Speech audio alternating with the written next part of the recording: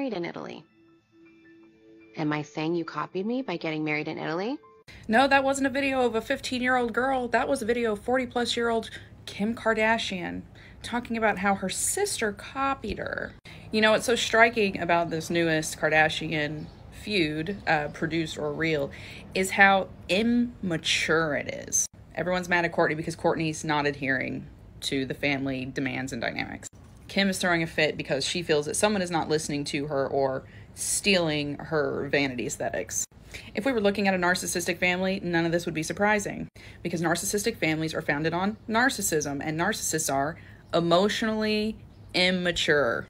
You can literally feel the resentment billowing off of Kim, and you can see it coming off of Kourtney as well. Why would there be so much resentment between the siblings? Because there's no emotional trust and safety between the siblings, because they have a parent who gets in the middle of them and encourages these kinds of dynamics.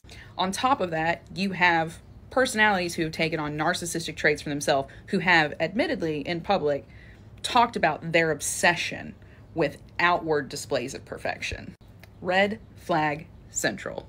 All that money and access, and they still can't form stable relationships within their own families. Shocking.